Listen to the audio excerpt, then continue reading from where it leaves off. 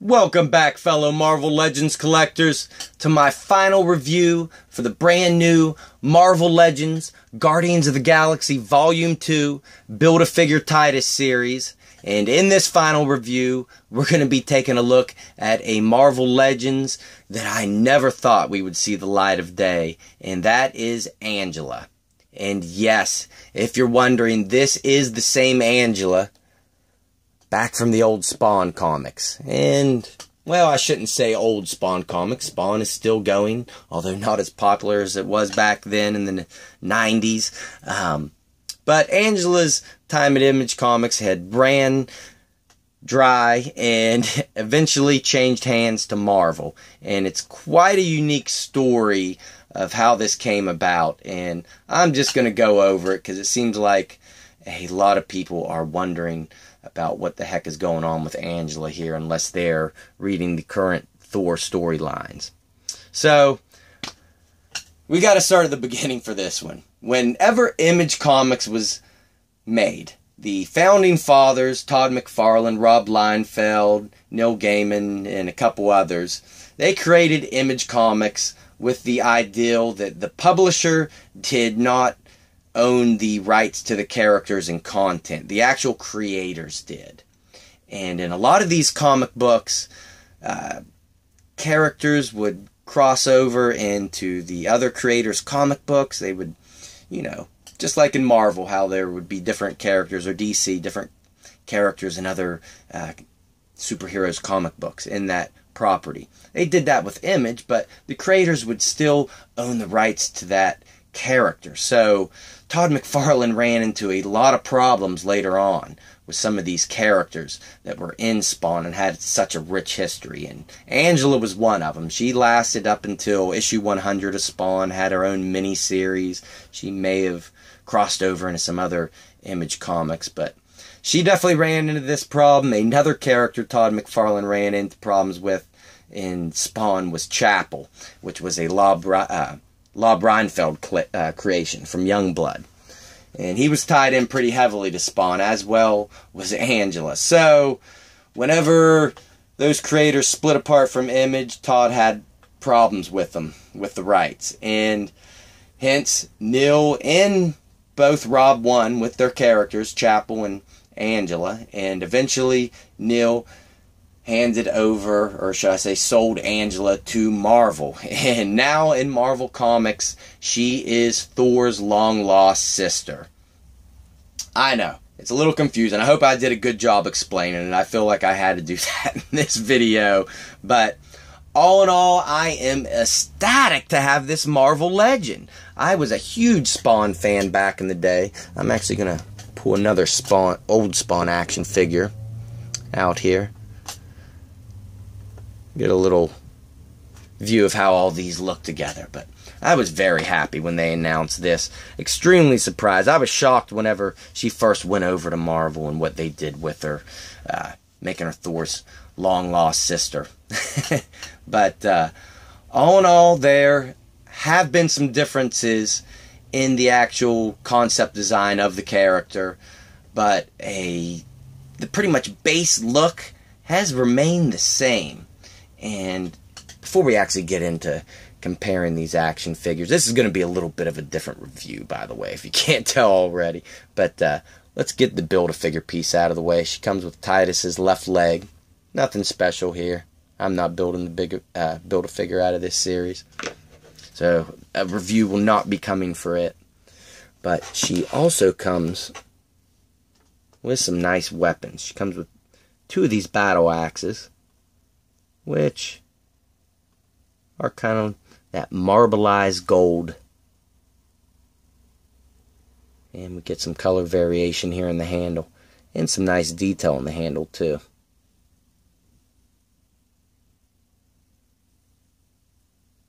So, unique looking weapon. She comes with 2 of those, and she will hold them very tight. And her other accessory that she comes with is her sword, which fits in the sheath, running along the back of her belt.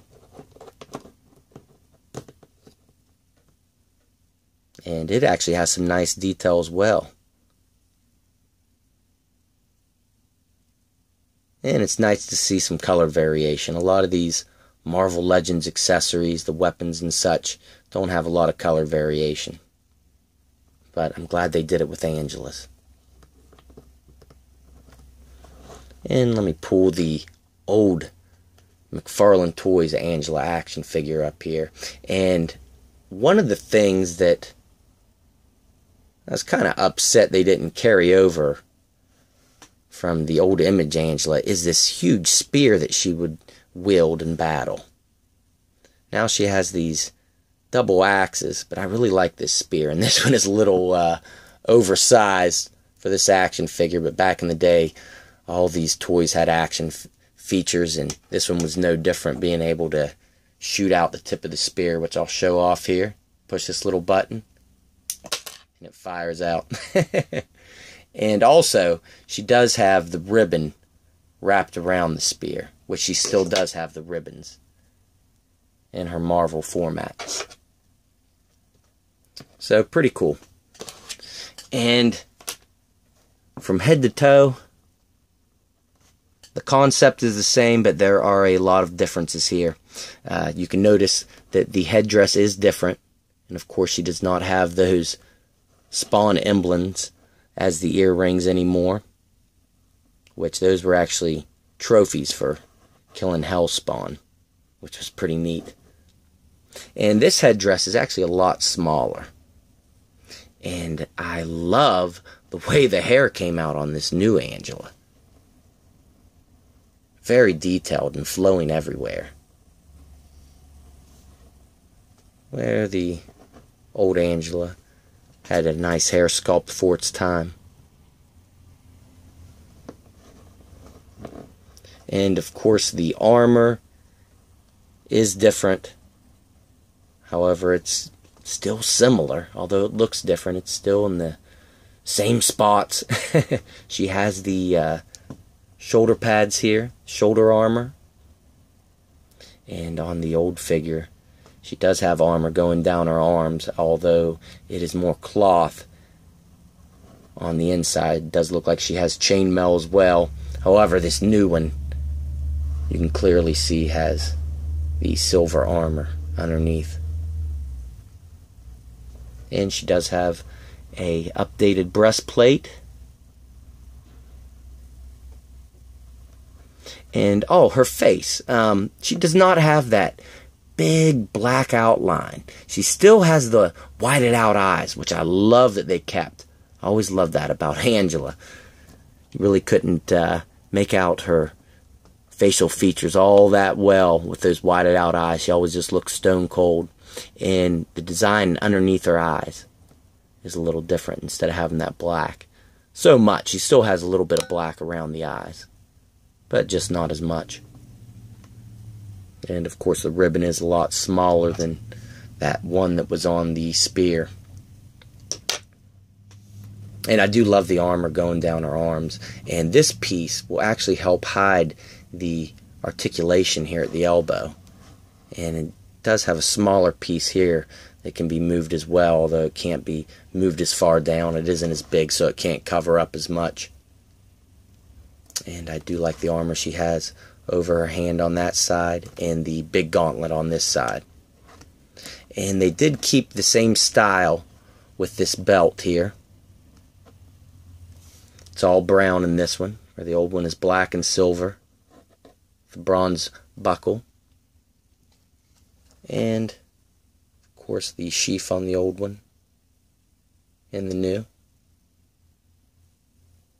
And her tunic is very long on the back of the new one. And I love the detail they gave it. Looks very natural. Where she doesn't have much on the back of the old one, but she has a long front or part of the tunic on the old one. And down on her legs on the new one, these boots are very marbleized. It does not match the gold up top. I really don't like it as much.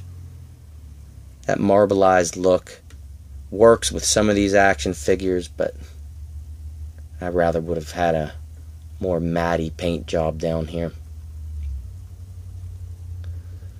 And she does not have all gold on the bottom of the old ones. Actually has a little knife strapped to her thigh there. Purple boot on this side with another knife back on the heel. And then those outrageous boots that McFarlane would always put on these Spawn characters. But I actually liked that look. I thought it was unique. So there are a lot of differences here. But it's neat going back and taking a look at these old 90s McFarlane toys. I still love them. So, articulation-wise, this Marvel Legend is great. She has ball joint at the head, which you can get to look this far with the hair, which is actually pretty far considering how wild this hair is. And this far to the left. This far down, which is very far down, but not so high up because the hair does catch on the back. And you can get some tilt, more so this way to the left than the right. And at the shoulders, she actually has great range here considering the shoulder armor. Both ends will go past 90 degrees, and this armor will flex, and this will do the same on the right shoulder. However, there is a peg here, which that will pop off, as you can see, and then you can just pop it back on. And she has a single joint, single hinge at the elbows, which will go up to 90 degrees and back straight and rotate all the way around. And of course you can hide that articulation very well when it's straight with that piece. And on the hands, both hands are different. You can't get much outward movement because of the glove, but you can move it in that far and get full rotation. And on this side, instead of being able to hinge in and out, she will actually hinge up and down. So definitely different there.